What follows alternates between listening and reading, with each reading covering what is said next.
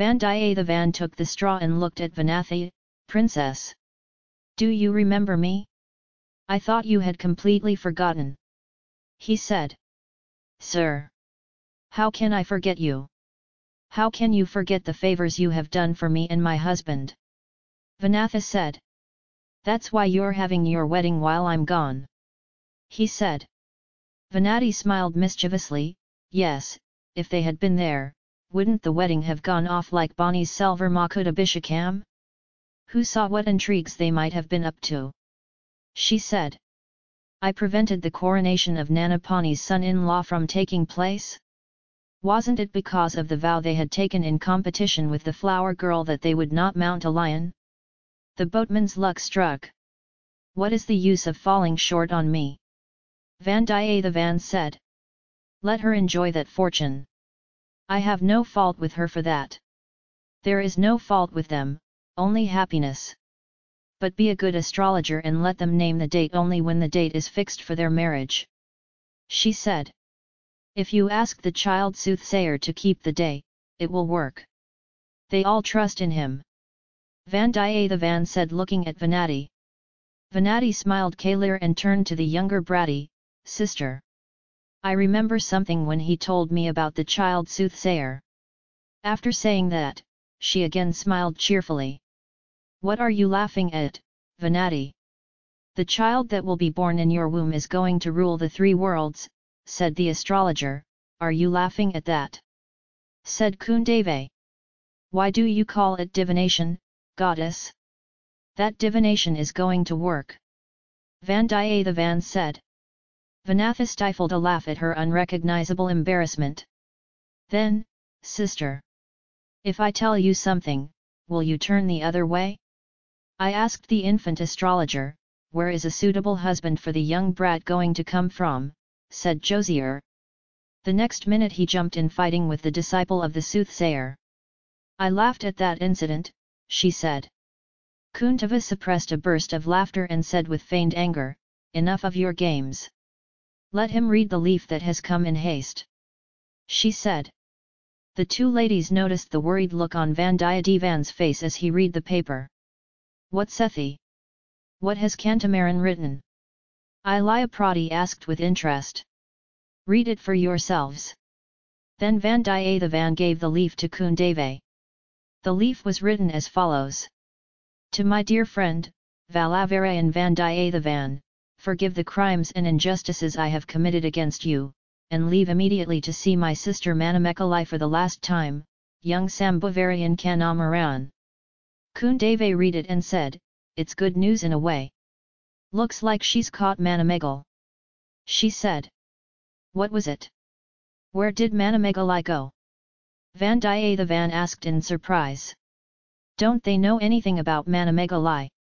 I don't know. I meant to ask them. I wanted to say so, but I hesitated how to take her speech to one who had not inquired about her with such a stony chest. Goddess! How can I be stone-hearted when it comes to Manamekalai? I'm dead when it comes to her. No, you're not dead to her, you're a blessed immortal. Go on, now tell me about the hourglass. We thought that Viranarayana might have killed herself by falling into the lake. It was reported that people were searching in all four directions. It seems that they have found out the whereabouts of Manamegal from Kanamaran's leaf. What's the point of me going to see her? She's not going to know me. Vandiyathevan said. Even so, they must go. Kanamaran has written for the last time. I don't know what it means, Kuntave said. Sister. He is so merciless. He is so unworthy of Manamekalai's love. Everyone sacrifices a great empire for love. He even hesitates to make a journey. Vanatha said with a sigh. Vandiyathevan said, Princess. There are few kingdoms in the world. Therefore, only a few people can sacrifice a kingdom for love. But first of all, what you said is true. I am not at all worthy of Manamekalai's love. She left me the love that should be given to a goddess. I am not a god, but an ordinary human with faults. Manamekalai's love must be dedicated to God. He said. However, there is nothing wrong with going and seeing her once and leaving. Kanamaran also wrote for the last time. Said the youngest brat. Didn't I say that I will not go? I doubt if there is any point in going. I hesitate because I am a dead person to her. However, the meaning of what Kanamaran has written for the last time is not well understood. Then is he going to impose restrictions on not seeing her? Or is he going to take her to the Buddhist Virgin Temple and join her? If you travel for a day you will know everything. Said the youngest brat. Vandiyathevan travelled from Palayare to Viranarayanappuram in just one day. But unlike the previous times, this time that day passed like an era. So many memories and experiences were piling up in his heart. At first, when he went to Tanjore through this route, he saw many pleasant sights. He built so many sky forts. Not all of them have become sky fortresses. Many impossible things have happened. The noble prince of the Chola country, the heroic prince who was celebrated in all Tamil Nadu, and the imperial crown that came into his hands was put on his head by another, and therefore he got Selvara of Pani, who is higher than Mount Meru and becomes a sacrificial peak, as his life friend. He found a place in the heart of the young man who adored and worshipped the Selvar of such a lady. Maydanda Nayak of the Chola army in the country of Ila attained the position. Can you say that this is due to his skill? Not a day. When he accidentally went to the Kadampur mansion that night and learned about the conspiracy held by the petty kings there, he became the cause of all the events that followed. A lot has happened in these 8 months. Some of them are important. Dhomakatu, who appeared in the sky, realized his perverse act and disappeared. Aditha Karikalar has disappeared. Could there be a connection between the comet and Aditya Karikalar? Is it false that millions of people have such a belief? What can be the relationship between the planets and stars that move in the sky and the human life that appears today and disappears tomorrow on this earth? However, there is no doubt that some supernatural force beyond the reach of human beings, some alternate canon, guides human life. Otherwise, how could he have recovered from so many pitfalls in the last 8 months? How many have helped him to escape from their respective clutches? Who brought them all together to help him at the appropriate time? Do elders praise and worship that miraculous power as God? Shiva, Thirumal, Mahashakti are chanted and spread by name? Who brought them all together to help him at the appropriate time? Do elders praise and worship that miraculous power as God? Shiva, Thirumal, Mahashakti are chanted and spread by name? Who brought them all together to help him at the appropriate time?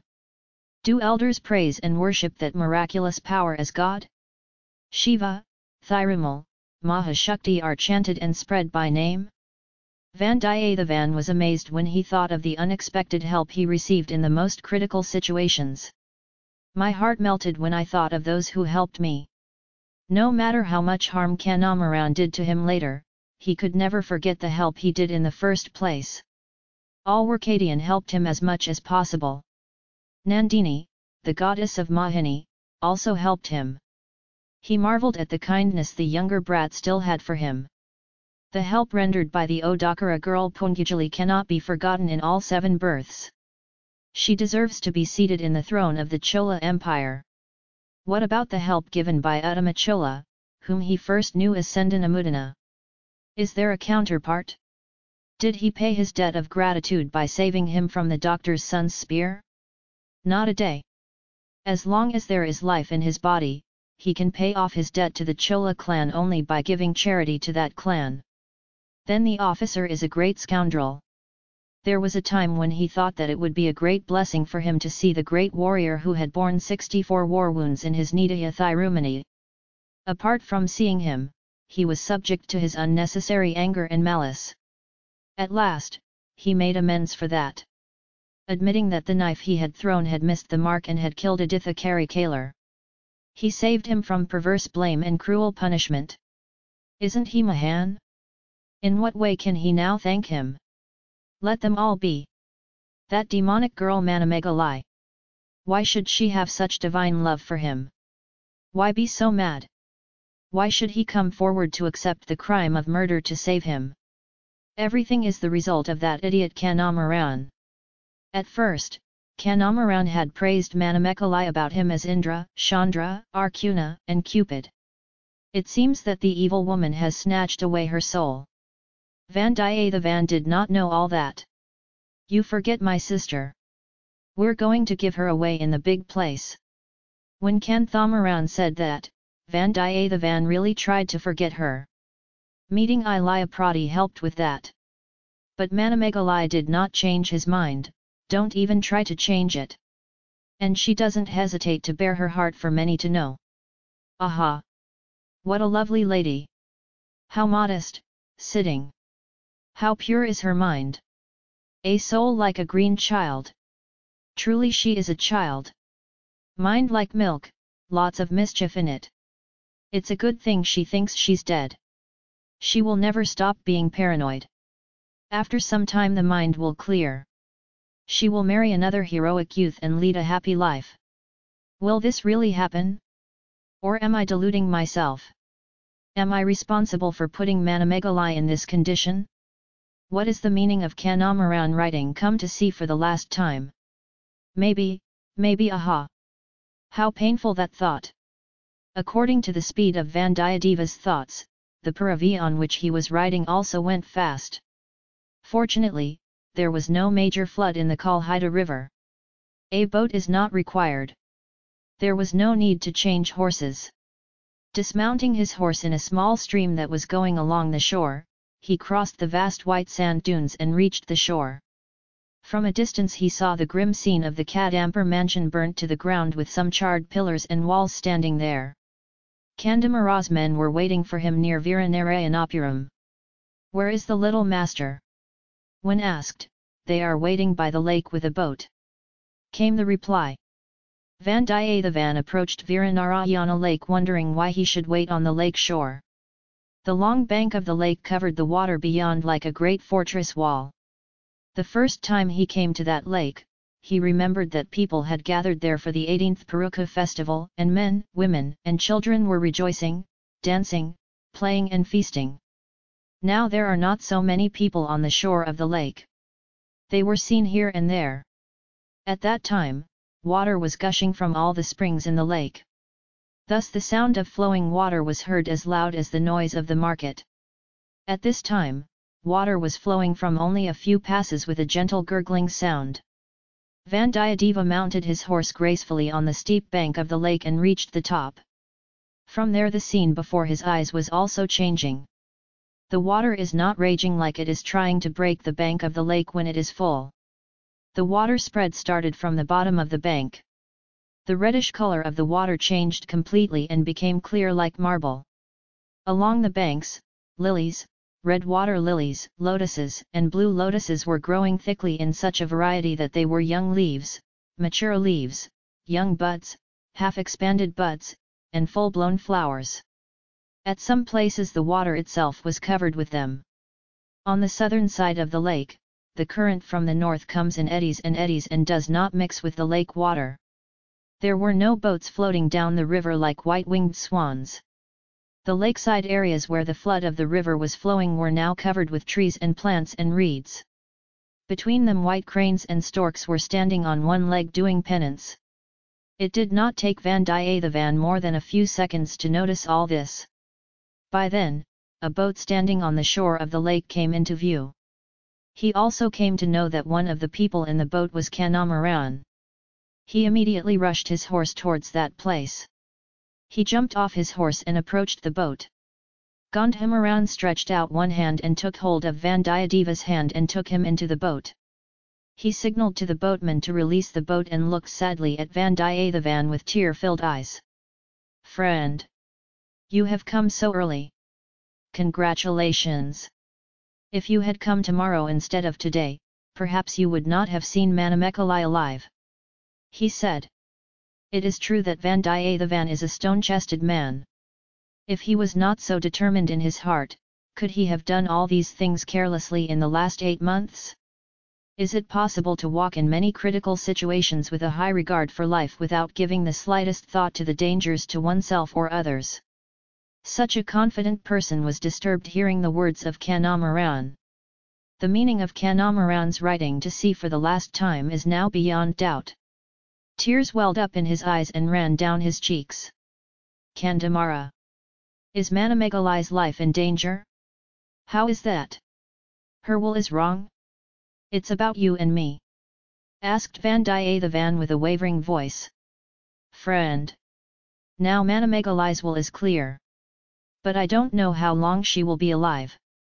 I pray to all the gods that she will be alive until I see you. Said Kanamaran. He then narrated the following events as he knew them. At Kanchi, Kanamaran was building a golden palace for the arrival of the emperor. Then he heard that Sambhavarayar had taken Manamegala and left. Subsequently, we got the news that Manamegala had gone missing on the shores of Viranarayana lake. He immediately bid farewell to Parthipendra and ran to find out the fate of his younger sister. His father was almost maniacal with the abundance of grief. She slept in the tent at night. No other information was available from him other than missing at dawn. He said that he had left the old man. He said that he had searched and searched in the ruined Kadampur mansion and its surroundings. Kanamaran himself started searching. I don't think she would have gone back to the old town.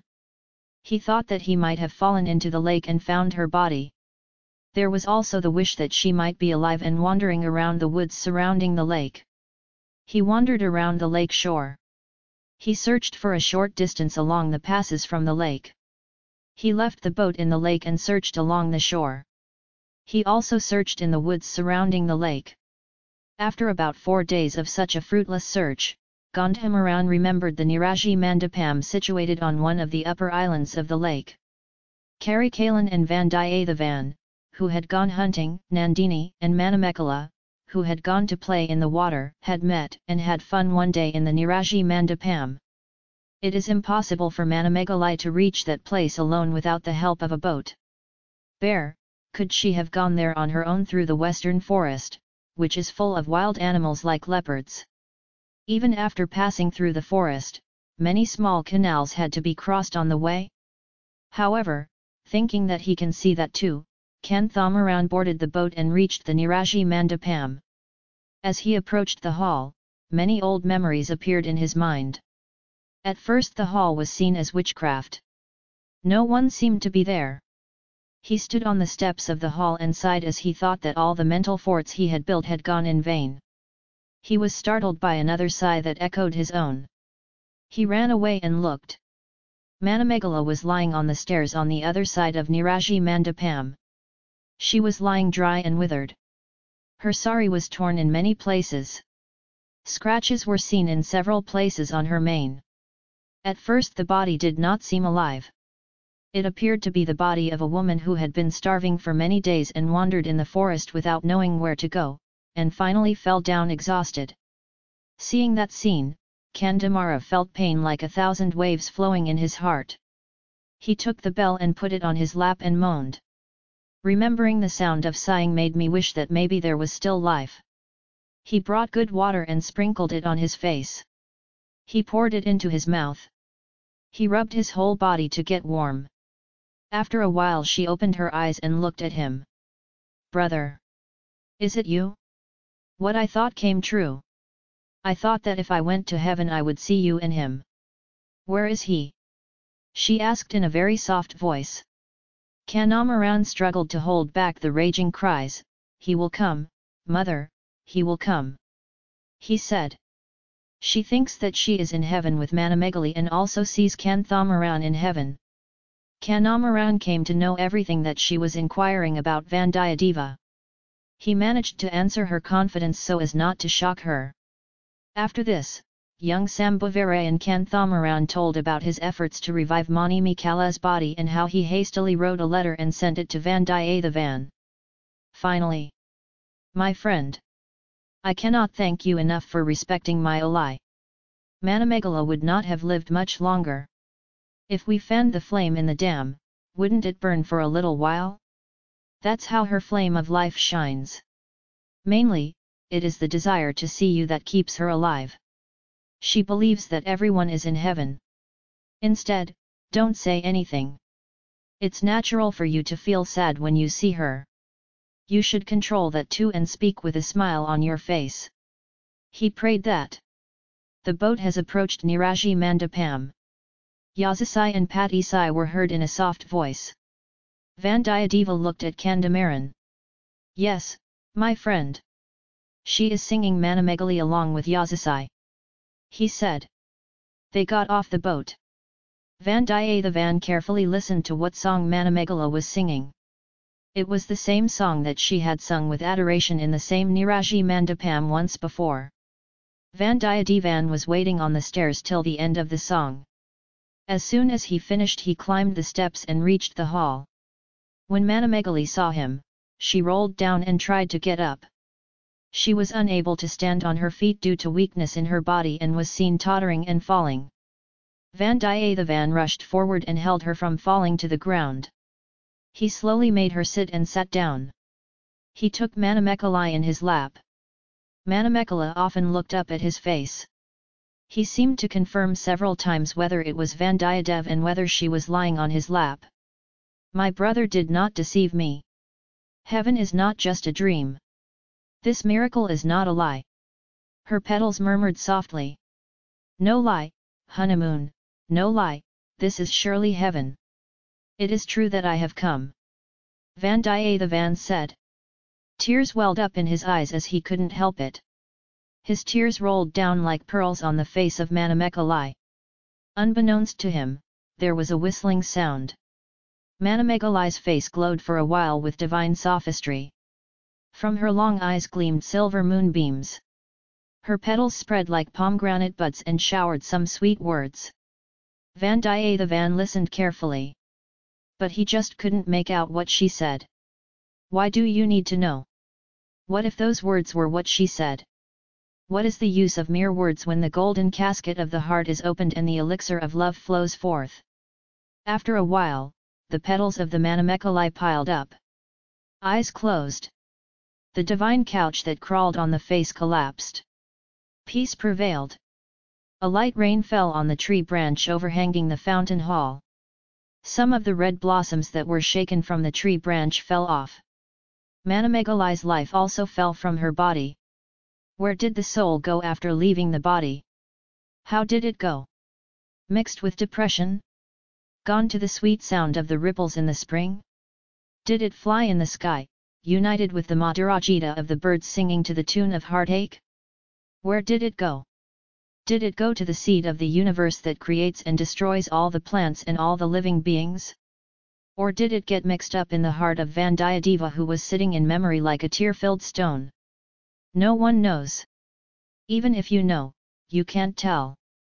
Only one thing is certain. We will no longer see Vandiyathevan, who was full of fun and games, mischievous and frolicsome, bold, impetuous, and daring. Kind heart, compassion, and wisdom reached Vandiyathevan at that moment. The goddess Manikalai resided in his heart temple. Wherever he goes, Valavarayan Vandiyathevan is able to do many good works. He will be admired by all who know him. Hero. We bid you farewell for now. We don't want to interrupt your sad thoughts.